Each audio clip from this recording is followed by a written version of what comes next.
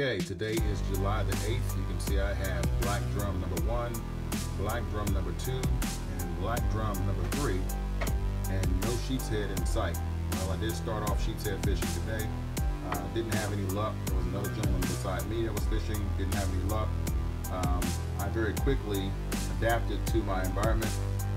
As you heard me say in a video before, humidity equals more fish.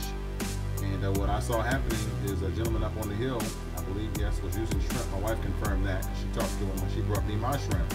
So I made a mayday call to wifey and said, hey, can you bring me some shrimp? And she said yes. Of course, I had to pay her. And I got some shrimp. And as you can see as a result, I got black drum. So stick around and see some of the action of how this happens. All right, keep watching. Okay, so you can see here, I'm casting out. And as I said, my bait today is shrimp, and I have on a regular leader, which I don't use those much, but I have a leader, you know, with the beads and all that action.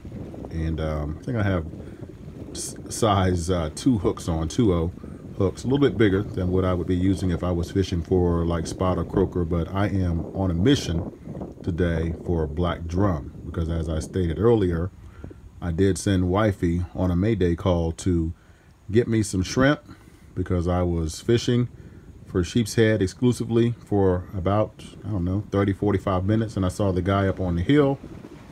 Don't know his name, didn't catch it, but he caught like 3 black drum very quickly, and I just knew he was using shrimp or something like that. So I called my wife and said, hey, can you bring me some shrimp? So you can see here I just hooked up.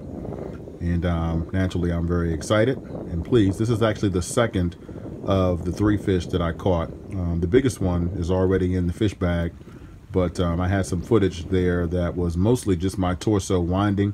So I've been working out lately, but I don't think you just want to see my torso. So I didn't put that in there. So you can see he is a legal 14-inch fish. So I'm very happy about that, because that means winner, winner, fish dinner. So getting him off the hook. And we're getting him into the fish bag with the other. And you can see my little cooler down there. Well, you did for a moment. That's where my shrimp is saying fresh. Remember, fresh shrimp is the key when fishing for black drum. You can see here's the second one that I hooked up with. A little bit bigger than the 14-inch one that I actually put in the bag just a moment ago.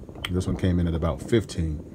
And you can see I'm not actually even netting them in this case, because black drum actually have a nice tough mouth, so you don't have to really worry too much about them popping off if they're nice manageable sizes like that. Naturally, if it was twice that size, then I would be a little more concerned and I might try to actually net them, but not the case today. So definitely very happy.